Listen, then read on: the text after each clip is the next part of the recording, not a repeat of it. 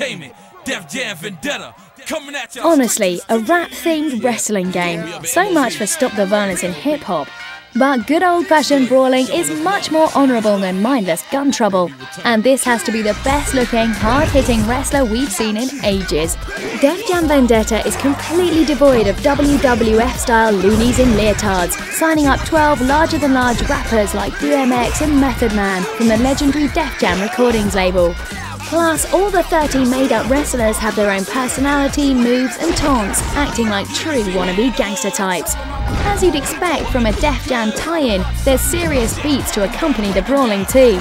Not just new tunes, all the old Def Jam classics can be found, providing the perfect backdrop for a rowdy takedown.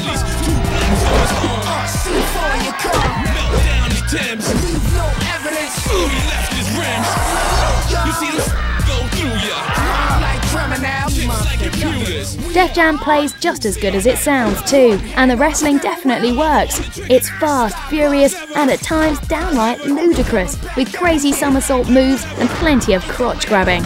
The whole combat system works revolving around momentum. The more momentum you have, the better your fight, and you can build it up by encouraging the crowd with cheers, showboating, and expert pummeling of opponents.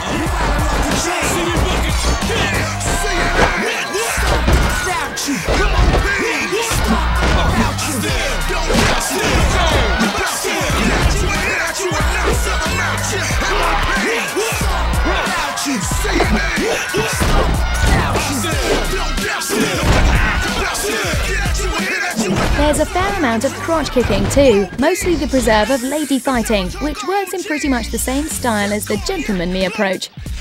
Every time you win with a girl, you unlock pics of her in a special stroke album. The first lot are free, and then you buy the rest with the money you get from fights. It's certainly more polished than WWE SmackDown Shut Your Mouth, but unfortunately doesn't offer as many hours of enjoyment. With a few more fight options and a longer and more varied career mode, Def Jam Vendetta could have owned SmackDown completely. But nobody ever beats me.